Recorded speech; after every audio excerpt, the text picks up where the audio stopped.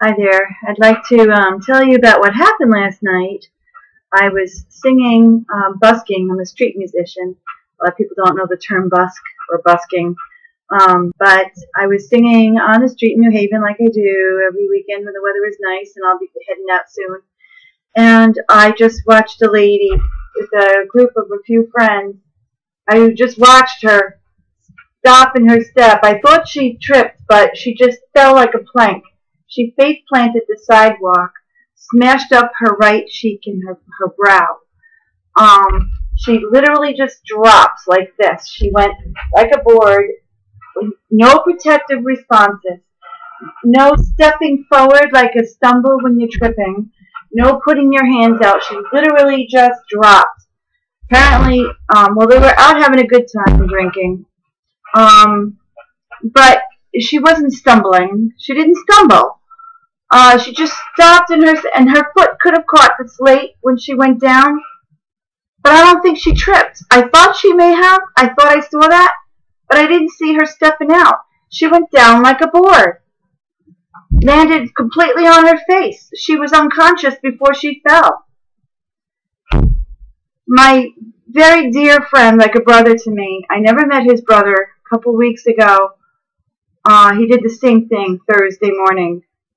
From a week ago from this past Thursday. 8 o'clock in the morning, he went out shopping alone. Now, granted, he has a prosthetic, he's diabetic. His blood sugar was low, so he was buying groceries to make sure he got groceries in the house. He had his shot the day before, the shot. And so he just collapsed in the store, hit his head, and that was it, done.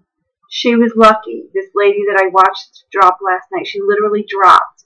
Like that nurse that you saw on the video that they pulled down, the one that just had the vaccination and dropped. I thought that was fake. It just didn't look real to me, but it was real because I watched it for myself. I'm a witness. I seen it happen. This woman apparently just had her vaccination. I don't know how many days ago, but very recently. I'm not sure if it was her first or second.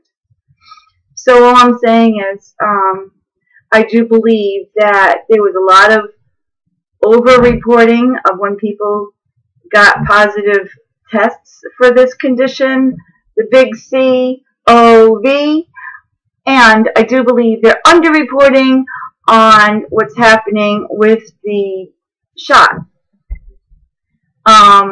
We already know about over 4,000 fatalities because of it, and a lot of the other deaths that we do know of, we are questionable because, of course, they always say, oh, it could be this, it could be that. People have comorbidities. Same thing as having positive tests, but the opposite. You see, they're backpedaling now. So now the jab is actually knocking people out. But before, COVID wasn't really knocking people out. So all I'm saying is be careful. She was drinking, so that may have had a factor in it, but it wasn't the cause because she wasn't stumbling when she fell. She dropped like a board. Something happened in her brain. I'm a therapist. I'm an occupational therapist. I know protective responses. She had none. She had none. So I don't think she tripped, even though I thought she did. She may have started. The trip was probably a result of, or the shoe catching on a slate was a result of when she was falling, but it wasn't because she wasn't, or maybe her foot wasn't lifting up for her stride, because she just dropped. She had no consciousness. She put no hands out, nothing. She went flat on her face. It was the freakiest, scariest, awful thing. My heart sunk into my stomach. It was terrible. And I hope and I pray that she's okay. She did come aware. She woke up, but she wasn't aware of what was going on. She couldn't really respond to answers. She was able to bend both legs.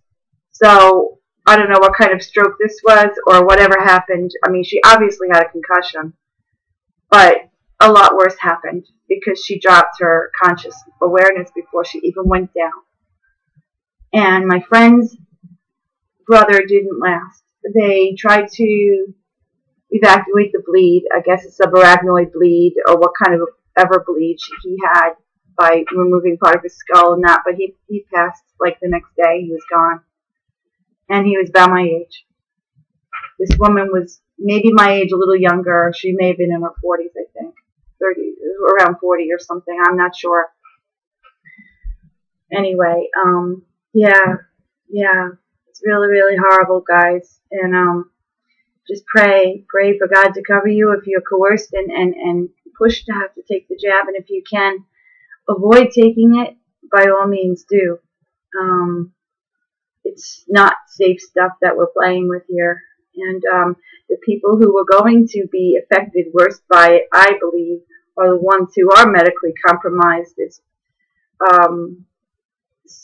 Or don't even know it, or things like this happen where she went out for a good time with her friends and it ends up in a catastrophe. So I just wanted to warn people that I witnessed it.